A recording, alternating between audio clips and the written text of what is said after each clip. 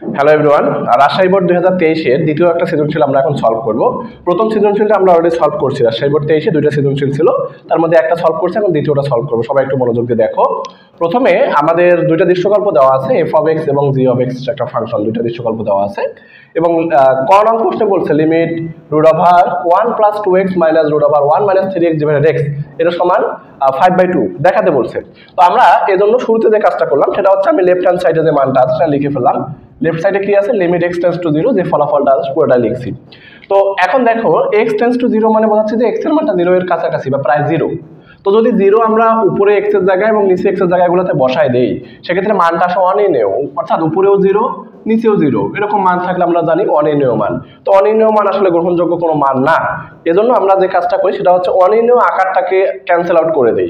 এজন্য আমাদের যে কাজটা করা লাগবে সেটা হচ্ছে, যেহেতু রুট আছে খেয়াল করো উপরে নিচে, তো সেক্ষেত্রে এই রুটের অনুবন্ধী একটা মান দ্বারা লব এবং হরকে গুণ করবো। তোমরা একটু দেখো আগে, আমরা আবার লিখলাম limit x tends to 0, √1 + 2x - √1 - 3x দিলাম। আমি লব এবং হর দুইটাকেই √1 + 2x, দেখো এই জায়গাতে যদি মাইনাস থাকে সেক্ষেত্রে আমরা এর অনুবন্ধী অর্থাৎ প্লাস দ্বারা গুণ করব 1 - 3x।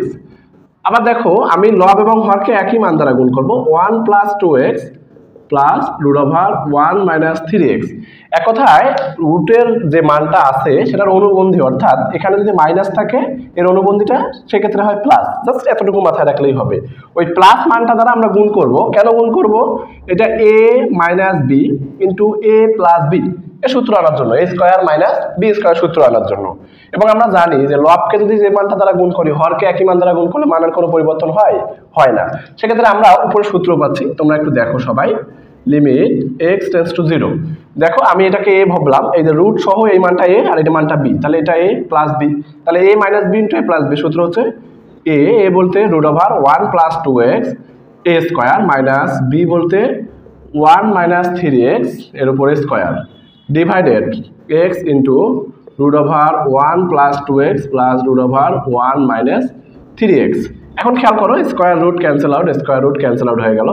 বাকি যে ফলাফলটুকু থাকে সেটা একটু লিখি। লিমিট x টেন্ডস টু 0, উপরে দেখো 1 + 2x ঠিক আছে, মাইনাস দ্বারা যদি আমি গুণ করে দিই, রুট তো চলে গেছে, তাহলে হবে -1 + 3x divided x √1 + 2x + √1 - 3x। নিচের মানটা আগের মতোই আছে, এটা কাটাকাটি করলে ফলাফলটা পাচ্ছি কত, 0, উপরে পাচ্ছি শুধু 5x।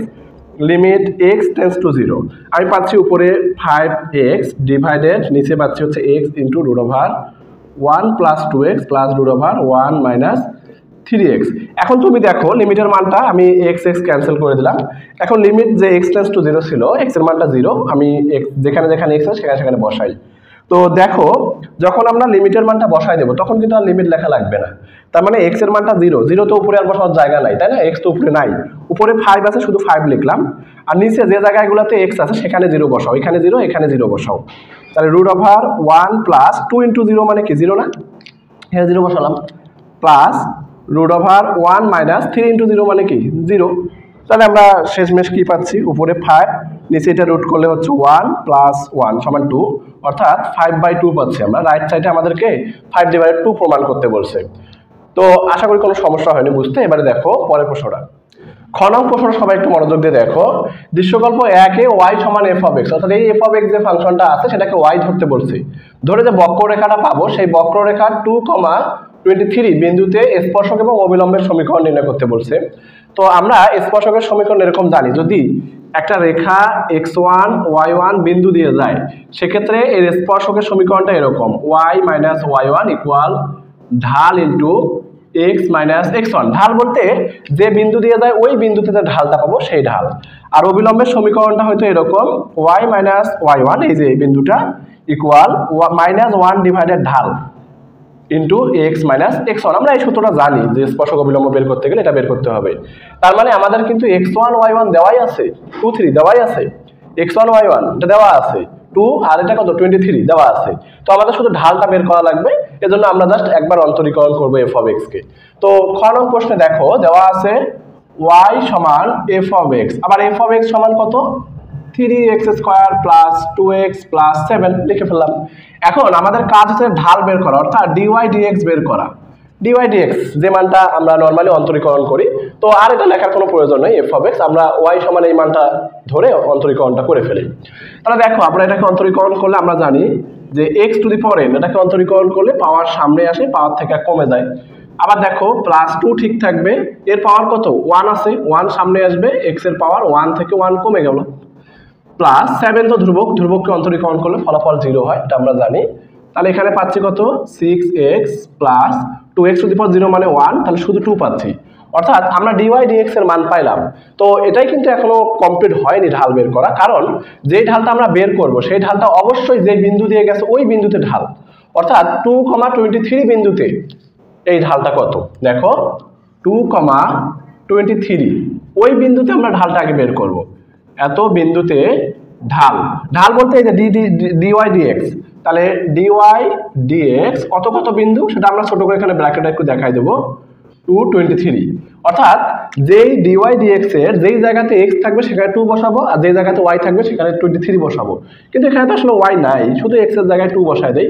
তাহলে থাকবে হচ্ছে 6 ইন্টু এক্স এর জায়গায় 2 প্লাস 2 সমান কত আসে 6 2 12 আর 2 14। অর্থাৎ আমরা ঢালের মানটা পেয়ে গেলাম 14। এই যে দেখো 2,23 বিন্দুতে এই এফ অফ এক্স বা ওয়াই যে রেখাটা ছিল সেটা ঢাল হচ্ছে 14। তো আমরা এখন ঢাল জানি, আর এই সূত্র দিয়ে আমরা এখন স্পর্শক বের করব। দেখো অতএব স্পর্শ কত বিন্দুতে, বিন্দুটা লেখা লাগবে 2,23 বিন্দুতে স্পর্শক। তো সহজ বিষয়, স্পর্শক বের করার সূত্র আমি লিখে দিছি। সূত্রটা হচ্ছে y মাইনাস, এটা হচ্ছে x1 y1 বিন্দুতে, তাহলে y মাইনাস y1 বলতে 23 ইকুয়াল ঢাল কত, ঢাল আমরা কিন্তু পেয়ে গেছি 14। এই যে দেখো ঢালটা আমরা পেয়ে গেছি, সেই ঢালের মানটা হচ্ছে 14। এবার ইন্টু x মাইনাস x1 কত 2 বসাই দিলাম। এখন ফলাফলটা ক্যালকুলেশনের পালা, y minus 23 equal 14x minus 28। তো এখন আমি ক্যালকুলেশন করলে পাবো, এটা এদিক নিয়ে আসি, তাহলে y মাইনাস 14x আর 28 কে এদিক নিয়ে আসলে হবে +28, তাহলে ফলাফল থাকবে +5 সমান 0। আর দেখো তুমি এখানে এক্সটা কিন্তু সামনে রাখতে চাও, তাহলে মাইনাসটা কমন নিতে পারো, তাহলে -1 দ্বারা সবাইকে গুণ করো, -1 দ্বারা গুণ করলে আমরা পাবো 14x মাইনাস y মাইনাস 5 সমান 0। অর্থাৎ এটা হচ্ছে মূলত এই 2,3 বিন্দুতে এই এফ অফ এক্স এর স্পর্শকটা। এবং অবিলম্ব দেখো, আমরা যদি অবিলম্ব বের করতে চাই অবশ্যই ওই বিন্দুতেই অবিলম্বের সূত্রটাও সেম ভাবেই আগাবো। y মাইনাস y1 বলতে 23 ইকুয়াল -1 ডিভাইড ঢাল কত পাইছি, ঢালটা দেখো -1 ডিভাইডেড ঢাল তো আমরা 14 পেয়ে গেছি, 14 ইকুয়াল x মাইনাস x1 2। তাহলে আমরা এই 14 দ্বারা যদি গুণ করি তাহলে পাবো হচ্ছে 14y মাইনাস 14 আর 23 গুণ করলে যা হয় 23 গুণন 14 ইকুয়াল মাইনাস এর সাথে গুণ করে দিলে কত হচ্ছে -x প্লাস 2। এখন তোমরা জাস্ট এই মানটা ক্যালকুলেশন করবা, এক্সটাকে বামে নিয়ে আসলে হবে কত x প্লাস x হবে, আর প্লাস 14y তো আগে থেকেই আছে, -23 গুণন 14, আর এই 2টাকে বামে নিয়ে আসলে -2। তোমরা একটা কাজ করবা, সেটা হচ্ছে এটা গুণ করে 2 বিয়োগ করে দিবা, ক্যালকুলেশন করে যা হয় এইটুকুই হচ্ছে মূলত অবিলম্বের সমীকরণ। অর্থাৎ আমাদের যেই বিন্দুতে স্পর্শক অবিলম্ব বের করতে বলবে ওই বিন্দুতে যে রেখাটার স্পর্শক অবিলম্ব বের করতে বলবে ওই রেখাটার ঢাল আগে বের করতে হবে। তো আমরা ঢাল অর্থাৎ ডিওয়াই ডিএক্স আগে বের করে নিছি, এরপর আমরা ওই বিন্দুতে ঢালটা কত সেটা বের করে নিছি। এরপর স্পর্শক অবিলম্বের সমীকরণ নরমালি যে বিন্দু দেওয়া থাকে ঢাল দেওয়া থাকে যেভাবে বের করা লাগে আমরা সেইভাবে শুধু বের করলাম। আশা করি সমস্যা হয়নি বুঝতে পারো। দেখো এবার খ নম্বরে আমরা স্পর্শক অবিলম্ব বের করে আসলাম। গ নং প্রশ্নে বলছে দৃশ্যকল্প 2 হতে দৃশ্যকল্প 2 এ জি অফ এক্স সমান এই মানটা দেওয়া আছে, ফাংশনটার গুরুমান এবং লঘুমান নির্ণয় করতে বলছে। তো আমরা গুরুমান লঘুমান নির্ণয়ের যে তথ্যটা জানি, সেক্ষেত্রে যেই ফাংশনটার গুরুমান লঘুমান বের করতে বলবে তাকে আমরা 2 বার অন্তরীকরণ করি, অর্থাৎ আমরা ওই ফলাফলটাকে 2 বার অন্তরীকরণ করব আগে। তো দেখো দৃশ্যকল্প 2 এ কি দেওয়া আছে, দৃশ্যকল্প 2 এ কি দেওয়া আছে, জি অফ এক্স সমান 54x minus 2x minus 7 to the পাওয়ার 3 এই মানটা দেওয়া আছে, তাই তো।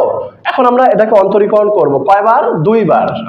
আমরা জানি যে লঘুমান গুরুমান করতে গেলে আমাদেরকে একবার জি ড্যাশ অফ এক্স বের করতে হবে, এটা সমান 0 ধরবো, আর জি ডাবল ড্যাশ অফ এক্স বের করে সেই জায়গাতে আমরা লঘুমান কিনা গুরুমান কিনা এটা চেক করব। তো প্রথম কাজটা আমরা এটাকে আগে একবার অন্তরীকরণ করি, অন্তরীকরণ করলে কি পাবো দেখো তো, জি অফ এক্স কে অন্তরীকরণ করলে কি হয়, জি ড্যাশ অফ এক্স এই মানটা দেখো। এখন আমরা এদিকে অন্তরীকরণ করব, 54 ঠিক থাকলো, এক্স এর সাপেক্ষে এক্স কে অন্তরীকরণ করলে হবে 1 মাইনাস, এই দেখো এটা x to the power N আছে, x to the power N, এটাকে অন্তরীকরণ করলে পাওয়ার সামনে আসে আর পাওয়ার থেকে 1 কমে যাবে। আসলে এটা এক্স ছিল যাকে আমরা এক্স বললাম, সেটা তো এক্স না, তো সেটাকে আরেকবার অন্তরীকরণ করব। 2x কে অন্তরীকরণ করলে হয় 2 আর -7 এটাকে করলে হবে 0, ধ্রুবক যেহেতু। এটা কি বুঝতে পারছো? আবার দেখো x to the power n, এটাকে অন্তরীকরণ করলে n সামনে আসে আর x এর পাওয়ার থেকে 1 কমে যায়, সরি এটা 2 হবে, পাওয়ার থেকে 1 কমে যাবে। এবং দেখো যেহেতু এটা x না, এটাকে আরেকবার অন্তরীকরণের প্রসেসটা আমি দেখালাম। 2x কে অন্তরীকরণ করলে হয় 2, -7 কে অন্তরীকরণ করলে 0 হয়, ফলাফল এটাই পাবো। এখন দেখো আমি একটু ক্যালকুলেশন করি, কত পাচ্ছি, 54 মাইনাস 2, এটা গুণ করলে হবে 6 into 2x minus 7 to the পাওয়ার 2, এটা হচ্ছে জি ড্যাশ অফ এক্স। এবার আমরা জি ডাবল ড্যাশ বের করব, একটু দেখো সবাই মনোযোগ দিয়ে, জি ডাবল ড্যাশ অফ এক্স, তাহলে আমরা কত পাই দেখো, তার মানে জি ড্যাশ অফ এক্স এর মানটাকে আবারও অন্তরীকরণ, অর্থাৎ এই 54 এই মানটাকে অন্তরীকরণ করলে হবে 0, যেহেতু ধ্রুবক এক্স নাই, এই 6 ঠিক থাকবে, ধ্রুবক চলকের সাথে গুণ আকারে আছে, তাহলে ওটা ঠিক থাকে। এবার দেখো এইটুকুকে আবার x to the power N এর সূত্র করো, এন বলতে 2 সামনে আসবে এবং 2x মাইনাস 7 সেখান থেকে 1 কমে যাবে, 2 থেকে 1 কমে গেলে তো 1 হয়। আসলে যাকে আমি x ভাবছিলাম সেটা কি x, এই রুট দেখো ব্র্যাকেটের ভিতরে যে মানটা 2x মাইনাস 7 সেটা কি অরিজিনালি x না, তাহলে সেটাকে আরেকবার অন্তরীকরণ করতে হয়। দেখো তাহলে আমরা 2x কে অন্তরীকরণ করলে পাবো 2, মাইনাস 7 কে অন্তরীকরণ করলে পাবো কত, 0। তাহলে আমাদের ক্যালকুলেশন শেষ। এখন আমরা পাচ্ছি 2 2 2 4 4 6 24, তাহলে মাইনাস 24 2x মাইনাস 7, অর্থাৎ জি ডাবল ড্যাশের মানটা আমরা পেলাম -24 ইন্টু 2x মাইনাস 7। তো আশা করি তোমরা যারা অন্তরীকরণ করে আসছো তাদের এটা বুঝতে কোনো সমস্যা হয়নি। এখন আমাদের কাজ যেটা সেটা হচ্ছে, আমরা জানি লঘুমান আর গুরুমান বিদ্যমান থাকার শর্ত হচ্ছে জি ড্যাশ অফ x সমান 0। তার মানে আমরা এখন লঘুমান ও গুরুমান বিদ্যমান থাকার শর্ত লিখব। লঘুমান ও গুরুমান বিদ্যমান থাকার শর্ত, বিদ্যমান থাকার শর্ত আমরা জানি লঘুমান গুরুমান বিদ্যমান থাকার শর্ত হচ্ছে জি ড্যাশ অফ এক্স সমান 0, অর্থাৎ একবার অন্তরীকরণ করে যে ফলাফলটা পাইছি এটা সমান 0 ধরতে হয়। তাহলে আমরা একবার অন্তরীকরণ করে কি পাইছিলাম, এই মানটা সমান 0 ধরো, কত আছে 54 মাইনাস 6 2x মাইনাস 7 স্কোয়ার সমান 0। তাহলে ক্যালকুলেশন করলে পাবো হচ্ছে 54 equal 6 into 2x minus 7 whole square. তাহলে এটা কাটাকাটি করলে 6 দ্বারা ভাগ করলে হবে 9, 6 9 54, 9 2x মাইনাস 7 স্কোয়ার। উভয় পাশে যদি আমি বর্গমূল করি সেক্ষেত্রে ফলাফল পাবো হচ্ছে 2x মাইনাস 7 আর এদিকে পাবো হচ্ছে প্লাস মাইনাস 3 পাবো, তাই না? ওই পাশে বর্গমূল করে দিলাম, মানে আমি এই মানটাকে এদিকে লিখলাম, বর্গমূলের ফলাফলটা এদিকে লিখলাম। তাহলে এবারে দেখো 2x সমান প্লাস মাইনাস 3 প্লাস 7, অর্থাৎ এখান থেকে x এর আমরা দুইটা মান পাচ্ছি, x equal plus minus 3 plus 7 divided 2। তাহলে আমরা এখান থেকে x এর দুইটা মান পাবো, আমি মান দুটো একবার লিখতেছি। দেখো আমি যদি এখানে প্লাস মান নেই, মনে করো 3 এর সামনে প্লাস আছে, প্লাস 3 আর প্লাস 7 প্লাস 10 হয়, তাকে 2 দ্বারা ভাগ করলে হবে প্লাস 5 কমা, এটা দেখো মাইনাস 3 প্লাস 7 যোগ করলে হচ্ছে 4, 4 কে 2 দ্বারা ভাগ করলে হবে 2, অর্থাৎ x এর আমরা দুইটা মান পাইলাম, একটা হচ্ছে 5 এবং একটা হচ্ছে 2। আমরা জানি লঘুমান গুরুমান বিদ্যমান থাকার শর্ত জি ড্যাশ অফ x ধরে 0 ধরলাম, ধরে আমরা x এর দুইটা মান পেলাম। এই দুইটা মান আবার কোথায় বসায় চেক করব, লঘুমান বা গুরুমান কোনটার জন্য কোন মানটা পাবো, অর্থাৎ x এর মান 5 হলে লঘুমান নাকি 2 হলে লঘুমান, এটা বের করার জন্য আমাকে সেই মানগুলা জি ডাবল ড্যাশে বসাতে হবে। তাহলে দেখো আমরা প্রথমে যে কাজটা করব, তোমরা নিচে নিচে লিখো, তাহলে আমরা x ইকুয়াল 5 এর মান কোথায় বসাবো বলো তো, জি ডাবল ড্যাশ অফ এক্স এ বসিয়ে।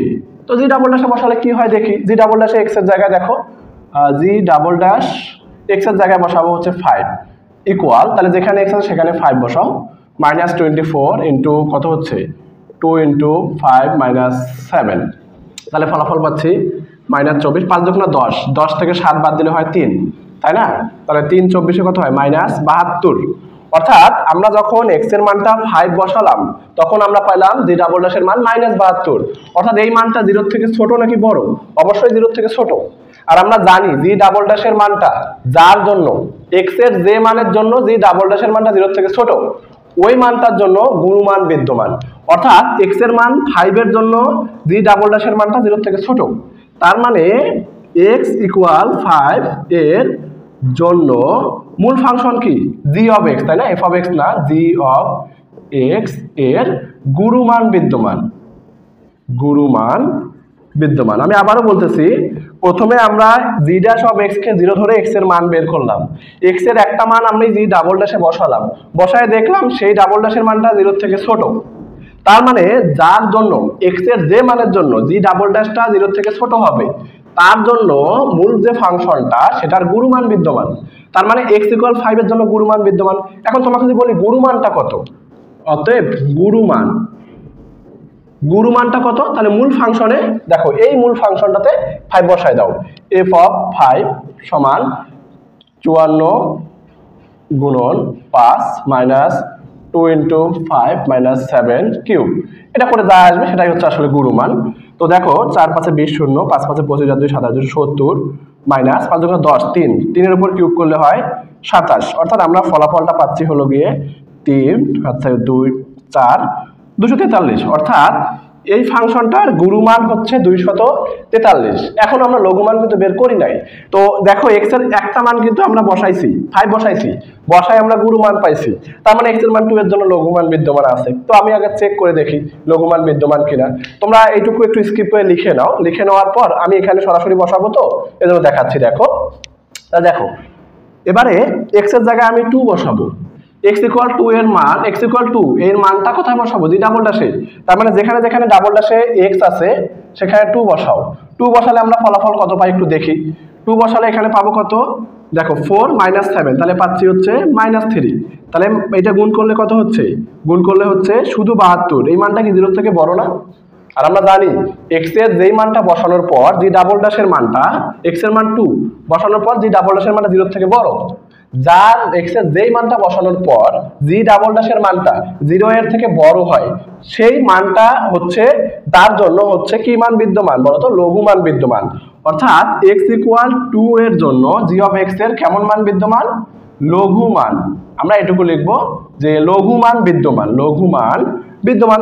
এবং লঘুমানটা কত, এবং লঘুমান কার লঘুমান বিদ্যমান, সরি এটা f অফ x লিখছিলাম, এটা আসলে g of x, g of যেই ফাংশনটা g অফ x, অর্থাৎ x এর জায়গায় 2 বসাবো, যেহেতু x এর মানটা 2 g ডাবল ড্যাশে বসায় 0 থেকে বড় আসছে, তার মানে x এর মান যখন 2 হবে তখন g অফ x এর মানটা, g অফ x এর মানটা তে লঘুমান বিদ্যমান থাকে। তো লঘুমান বিদ্যমান থাকার শর্ত আমি লিখে ফেললাম, লঘুমান, তাহলে x এর জায়গায় 2 বসায় দাও, যেখানে যেখানে x আছে সেখানে সেখানে 2 বসাও, 2 এটা 2, তো এটা করার পর যা আসে সেটাই আসলে অ্যান্সার।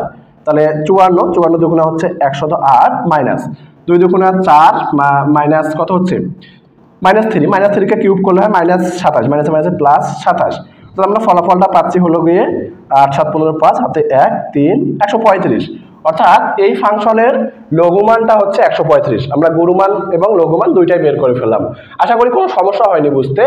এই জাস্ট আমি আবার একবার রিপিট করে দিচ্ছি, সেটা হচ্ছে যেই ফাংশনটা লঘুমান বা গুরুমান বের করতে বলবে ওই ফাংশনটাকে সরাসরি দুইবার অন্তরীকরণ, তো আমরা একবার অন্তরীকরণ করছি, দুইবার অন্তরীকরণ করছি, করার পর লঘুমান বা গুরুমান বিদ্যমান আছে কিনা এটা যদি বলে তোমাকে, সেটা বিদ্যমান থাকার শর্ত হচ্ছে যে g ড্যাশ অফ x সমান 0, অর্থাৎ একবার অন্তরীকরণ করে তুমি যে ফলাফলটা পাইছো সেটা সমান কত ধরবা, 0 ধরবা। তো এটা সমান 0 ধরে আমি x এর দুইটা মান পাইলাম, একবার x এর মান 5 পাইলাম, একবার x এর মান 2 পাইলাম, সেই x এর মানটা ডাবল ড্যাশে বসাতে হবে, ডাবল ড্যাশে বসাবো, একবার 5 বসাবো একবার 2 বসাবো, এই যে ডাবল ড্যাশ এই জায়গাতেই বসানোর পর যদি ডাবল ড্যাশের মানটা 0 থেকে ছোট হয়, যেই মানটা বসানোর পর x এর যেই মানটা বসানোর পর যে ডাবল ড্যাশটা 0 থেকে ছোট সেই মানটার জন্য মূলত গুরুমান বিদ্যমান, এবং গুরুমানটা কত ওই মানটা আবার ওই x এর মানটা আবার মূল ফাংশনে বসায় গুরুমান পেয়ে যাবা।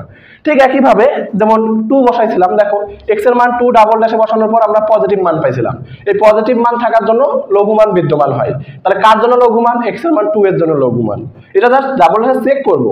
তো লঘুমান বিদ্যমান এবং লঘুমানটা কত সেটা বসানোর জন্য তোমাকে মূল যে ফাংশন সেখানে আমরা x এর জায়গায় 2 বসায় দেখলাম, লঘুমানটা আসলে 135। এই ভিডিওটা একটু স্কিপ করে যদি সমস্যা হয় আবার একটু শুরু থেকে দেখো, আশা করি কোনো জায়গায় বুঝতে কোনো সমস্যা হবে না। ধন্যবাদ সবাইকে।